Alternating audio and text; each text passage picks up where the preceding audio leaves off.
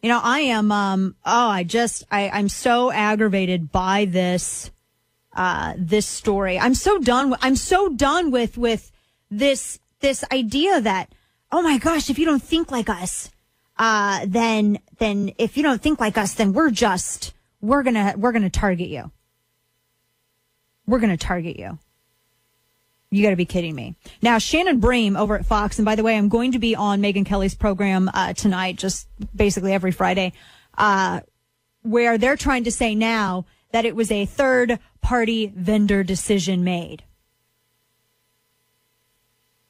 Really? That is, to me, that seems like a lame excuse. I'm so curious. A third-party decision vendor made the decision that they say they don't make decisions based on politics. They're contacting the vendor. I want to know who this vendor is.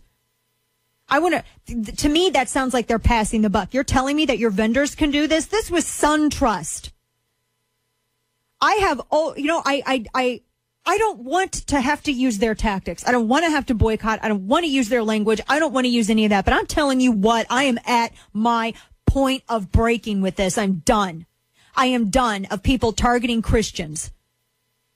Let's talk about the progressive privilege, shall we? Can we have a discussion about progressive privilege? Can we have a discussion about that?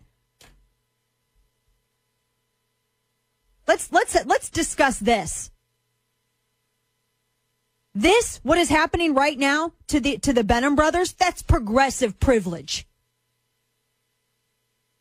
When you got a man who can't question a woman's health who's running for president, just like a man questioned a man's health back when he was running for president, that's progressive privilege. When you think that someone owes you something simply because you exist here, that is progressive privilege. When you think that middle-class families have to work and slave and pay $2,000, $4,000 extra a year for their health care so that some chick who can afford it and swills wine while she backpacks in Europe can get, air quotes, free birth control, that is progressive privilege.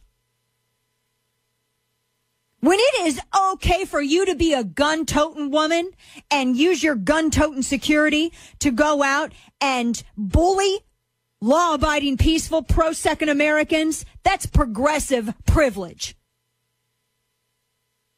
When you fly around on private jets and you have tinted windows on your chauffeured New York plated SUVs, and you have catered box lunch rallies, and your sugar daddy's $50 million worth, and his name is Michael Bloomberg, that is progressive privilege.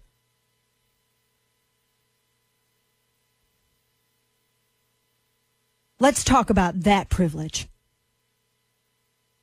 When you have academic standards lowered, instead of encouraging children to everybody to recognize the potential within them and meet higher academic standards that everyone can meet regardless of sex, regardless of race, and you lower it in the name of Common Core, that is progressive privilege. When you tell everyone, let's focus on not who we go to bed with. Let's focus on what we are and do as people. Let's hashtag equality, but everybody better pay attention to who's dating who when they go and play pro football in the NFL. That's progressive privilege.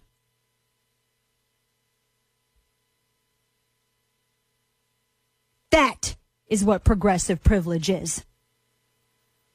When you are offended simply because someone prays publicly, simply because their father's a preacher, simply because they don't believe in abortion, but they do believe in biblical marriage, when you think all of those, if you are offended by all of those things and you feel that you have the right to force them out of business, ruin the livelihood of their families, smear their good names and reputation, and you're able to do it and businesses collapse and just placate you, that is progressive privilege.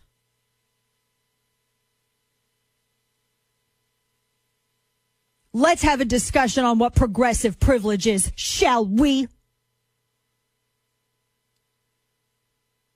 When you have a white woman with blonde hair and blue eyes co-opting the ethnicity of American Indians and she uses it to gain entrance into Harvard, and she uses it to gain jobs and gain discounts on her education and get in everywhere else. And she calls herself the first woman of color, but she's white. And genealogists discover she doesn't have an ounce of Native American blood in her body, nor do her ancestors do. That, ladies and gentlemen, is progressive privilege.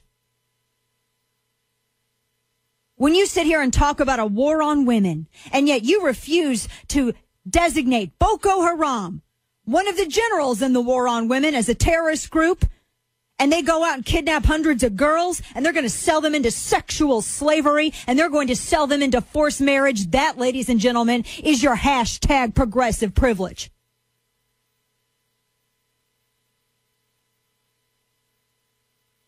When you can sit here and belittle and berate and target and push and bully television networks to drop people because someone says something that you don't like, someone has a different point of view, someone is ideologically diverse, that is progressive privilege.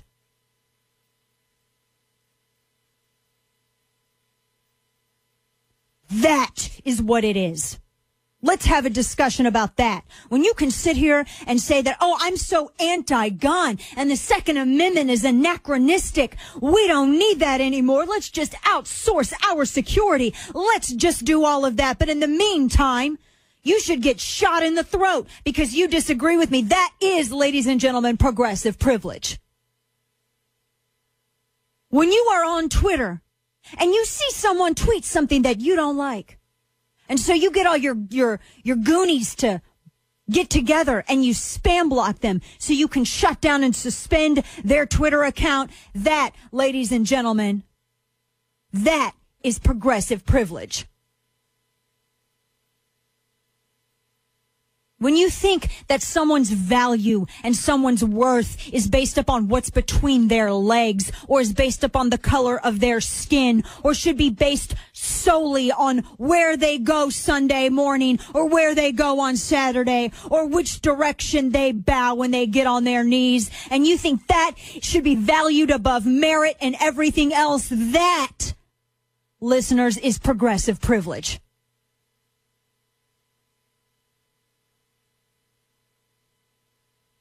That is what progressive privilege is. And I have about damned had it. How about you?